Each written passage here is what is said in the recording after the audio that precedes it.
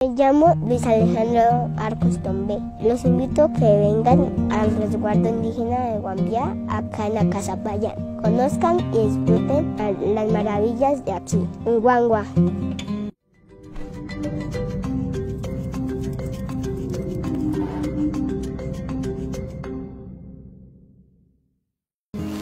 Tatseya, Casa del Colibrí, un emprendimiento que nació como un taller artesanal.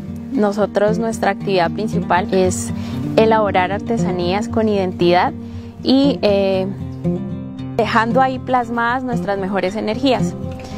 Silvia ha sido un municipio bastante turístico desde hace muchas décadas, lo que a nosotros ha sido un punto a favor. Y con la firma del acuerdo de paz, Silvia volvió a abrir sus puertas al mundo entero, recibiendo turistas de diferentes partes del mundo y de diferentes